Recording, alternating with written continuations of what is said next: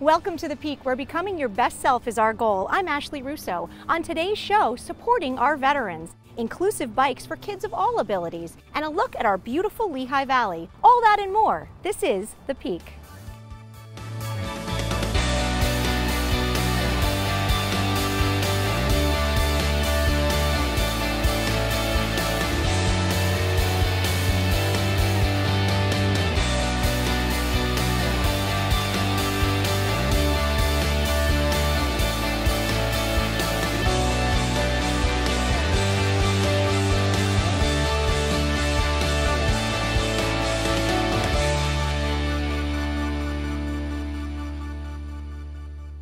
Now let's take an inside look at the production process with the ASR Media team.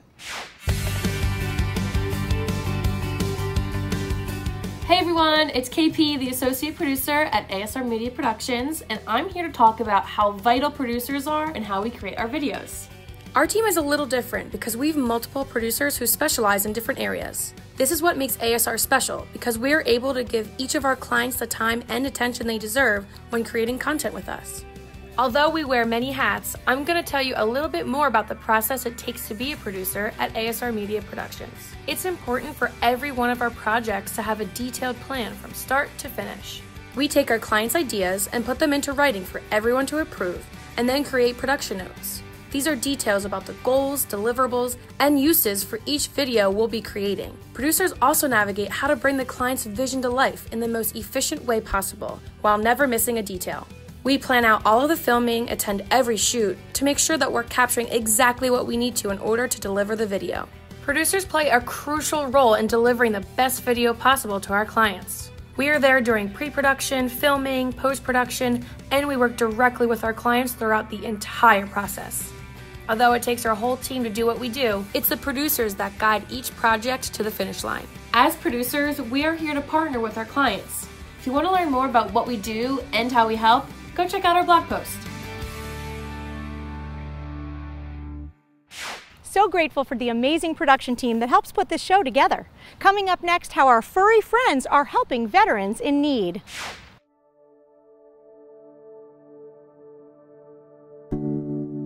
I served 5 years in the Marine Corps. I wanted to serve my country. At the time, there was the war going on, and I wanted to be of service. I chose the Marine Corps because it was the toughest. They got the best uniforms. And basically, I just wanted to serve. I went to Camp Fallujah, Iraq, and I was there for 8 months. And then got back from that. 6 months later, I did another tour. We went to Afghanistan. When I got out of the service, PTSD just kind of took over my life, and it was rough. I was lost. I didn't have a job. I lost all my friends. Like, I isolated myself, going through getting medication, seeing psychiatrists, having therapy.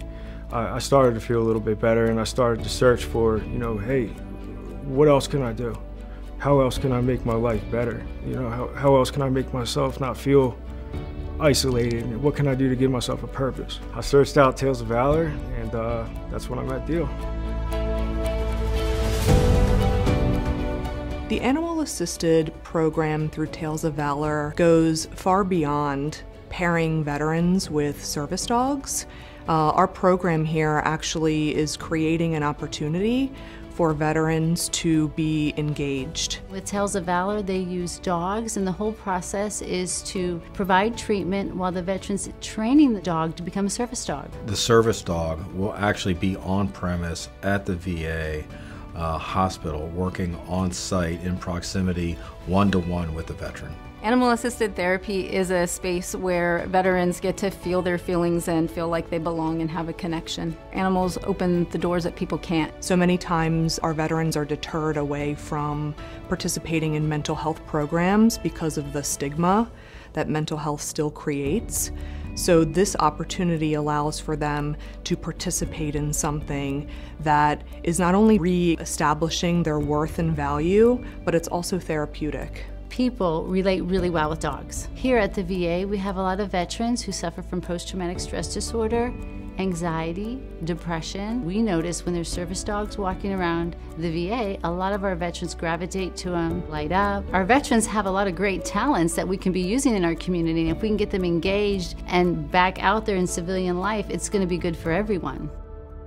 They sat me in a room and Theo came in, and it was cool because he came right up, gave me a kiss on the cheek, and I was like, oh, dude, he's an awesome dog. Little did I know that he was going to become my service dog. After I trained with Theo, we grew a bond together. We started living together. He gives me confidence. I go out, he's always by my side. If I'm stressed out, he's always there to comfort me. Anything I can do to help Tales of Valor, I will, because they've done so much for me. We will continue to stay involved in this project. We can certainly make a difference, and we can make a difference on a local level, a humane level with some canines. I believe that the dogs are creating change, positive change in our veterans' lives, that they're the core motivating thing that leads to deeper therapy work and healthier lifestyle. To see the changes in some of our veterans, not only in the way that they feel about themselves, but the way that they're connecting with other people. And one of our veterans even said, I haven't felt this loved in 15 years. He's always by my side. I always have a partner. He's a part of my squad, he's a part of my fire team, he's a part of my life. It's nice to have somebody, or a dog, I call him a person, but it's nice to have somebody always there. I'm very grateful for it.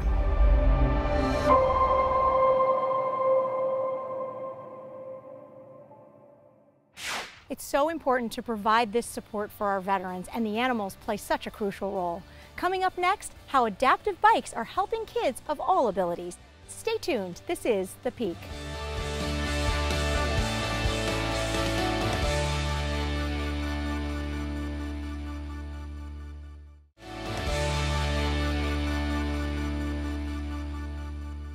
With the help of St. Luke's, kids with limited mobility are getting adaptive bikes and cars so they can ride along with their peers. Check it out. Every child needs to ride a bike. Every child should have that feeling of being able to go through space and just travel down that little bit of a hill. It's just a fun way of mobility.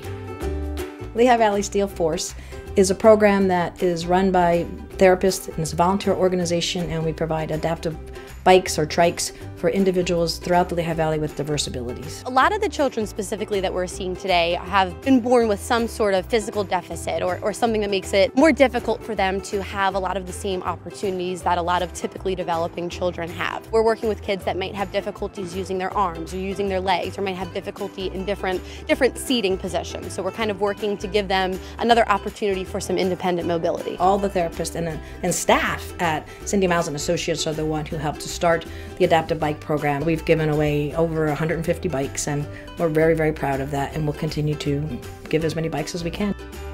For some kids, they are getting adapted tricycles, and we also have kids that are getting cars through the Go Baby Go program. Go Baby Go is a nationally and international program that adapts cars for children to have mobility, and we're very excited to be able to partner with St. Luke's as they help us initiate this program for the first time in the Lehigh Valley, to be able to give adaptive cars to children for mobility. It really means a lot to me, and especially Willie, because he was so excited that everyone got together and wanted to make him his custom car and help him make it easier so that when he wants to go outside and play, it's something he can do independently. I want to drive the car because I can drive it myself. All of this was completely done on a purely volunteer basis. Working with children, it's very easy to become attached and get really, really close to families. So this was a really great opportunity for us, and a lot of us were willing to put a lot of time in outside of our regular work week to work on these cars. We have a wonderful staff here and a really wonderful partner within St. Luke's to get this job done. How I feel about the program is how I feel about what we do here every day for the children with therapy, the families, the staff, what we all do together as a team to allow the children to be the best they can be. We're looking for that moment within a family that they say, this is what our child can do. It can drive.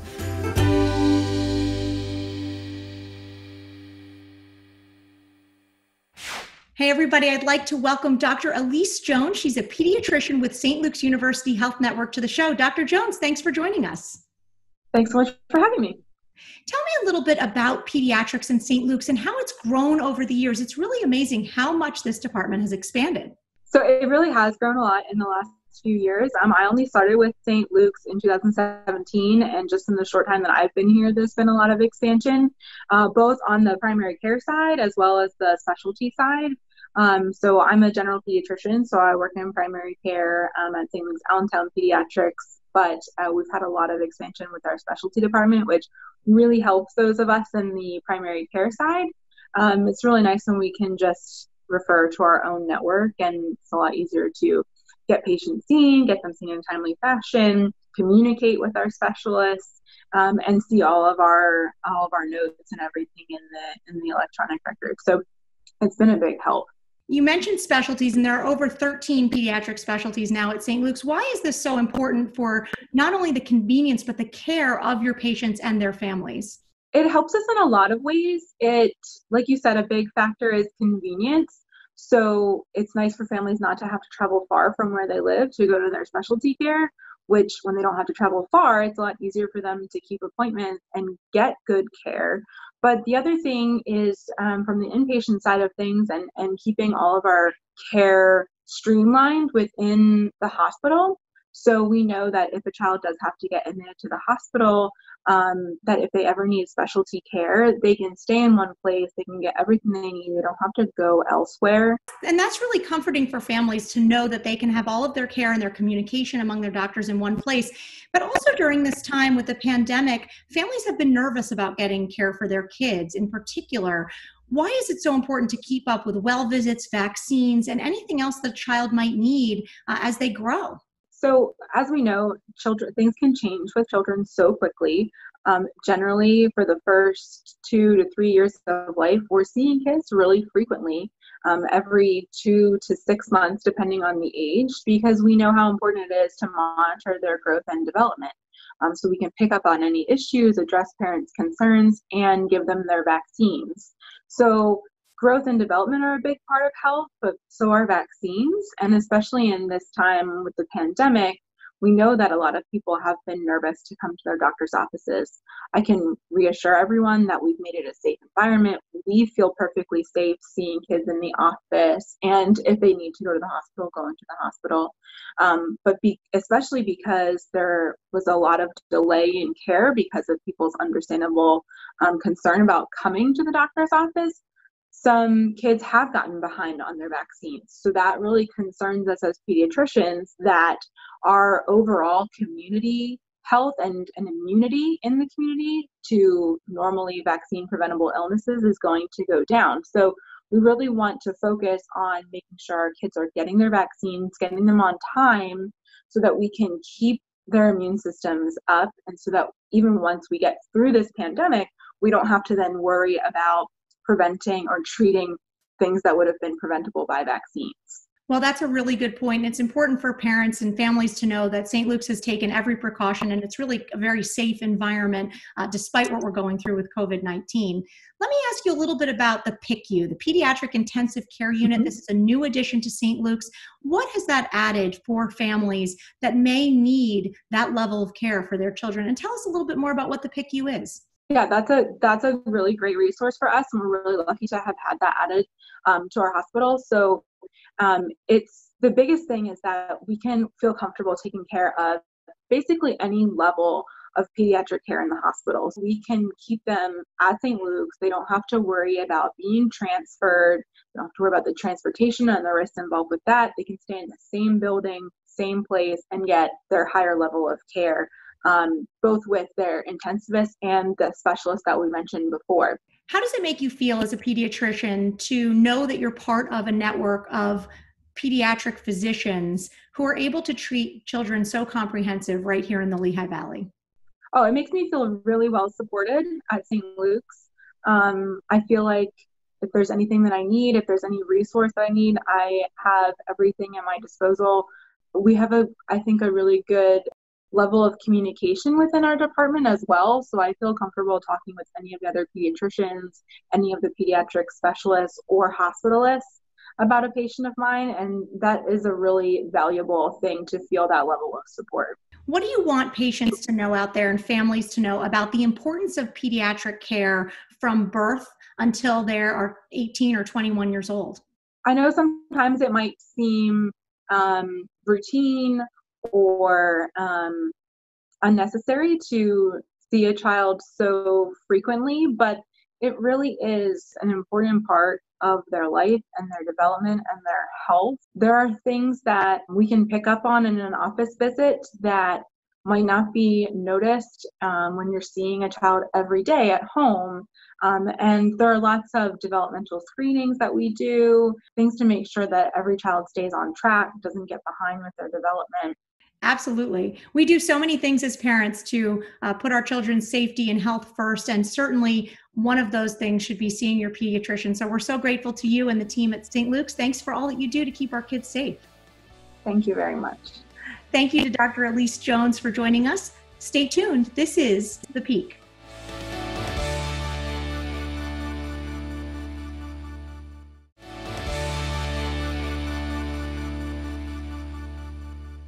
Our community is made up of business leaders, entrepreneurs, and artists. Let's hear from one of our own on why they call the Lehigh Valley home.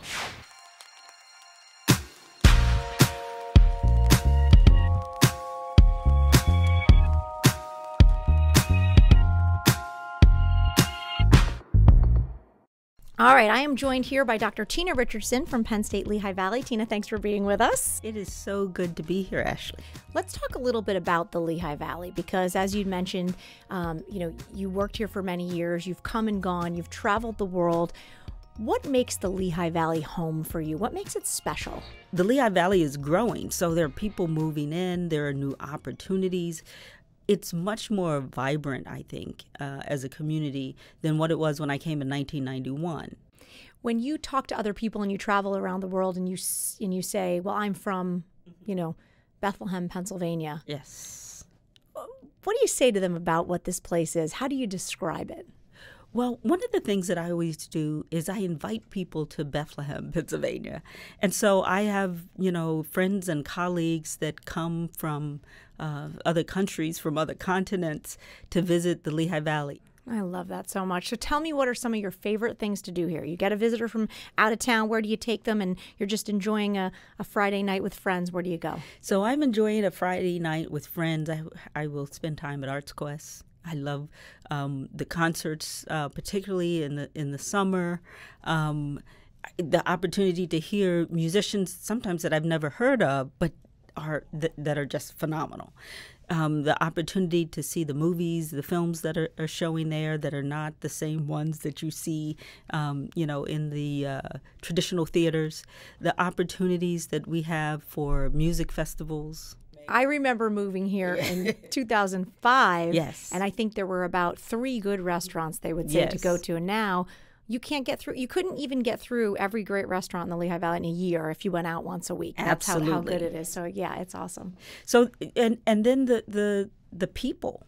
There are a number of colleges and universities here, and so the universities bring a community, but then the industries that are here, the innovation that's here.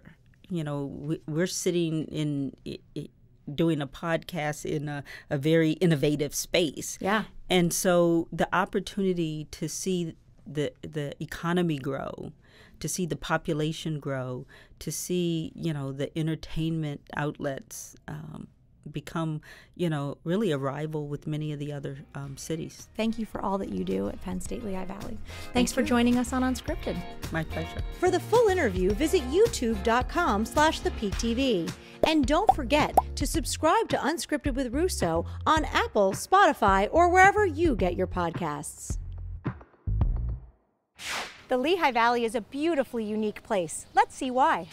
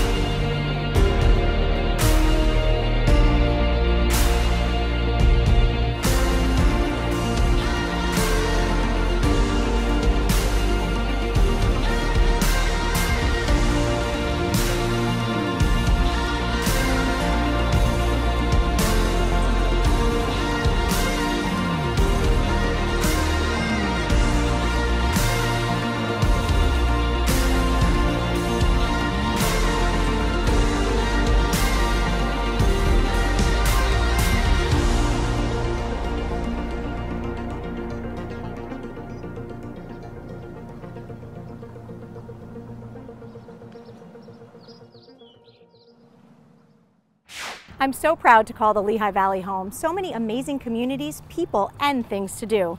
To learn about anything on today's show, go to our website at thepeaktv.com. Thanks for watching, and remember, every day is an opportunity to be your best self. This is The Peak. Inclusive bikes for children's of all children's. Coming up this week on The Peak, oh no, just kidding, The Peak. Let's see why they call the oh, yep, sorry. Support to our veterans and the dogs.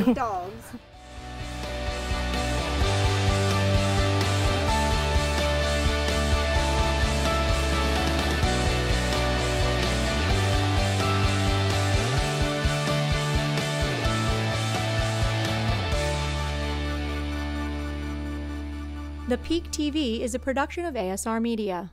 Hey, it's Dakota. Thanks for watching. Be sure to subscribe to our channel for more videos. To see more of The Peak TV, check out our website, subscribe to our YouTube channel, and catch us on WFMZ Channel 69.